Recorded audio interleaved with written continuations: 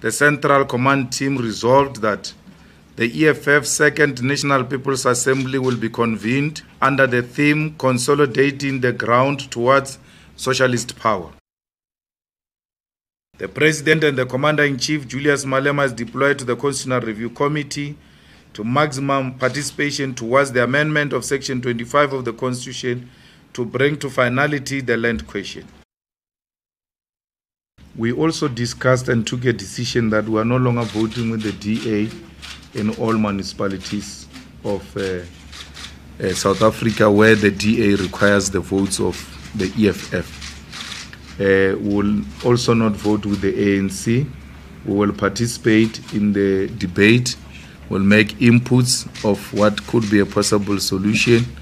And if anything requires a voting, the EFF will abstain from those things of voting.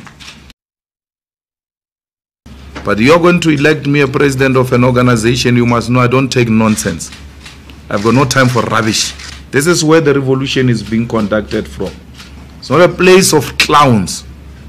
Our constitution says we will do everything in our power to take over this country. And if the need arises, we'll take up arms. We'll use any means necessary. It's being polite. Any means necessary. So here, for the revolution, we do anything.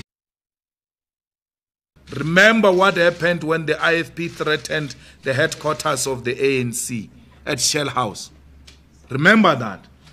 Remember what the ANC did to protect its own head office. Even Mandela will not allow that his head office should be put under threat. We must define the EFF morality, not a white man's imposed morality on the revolution. When you go to H&M, you will never be told by your enemy on how you must conduct the revolution. You are a revolutionary.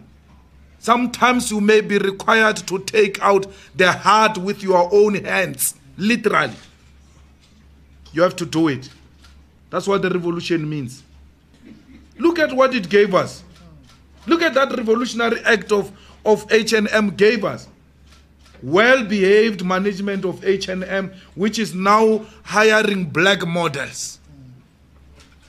Because of that revolutionary act.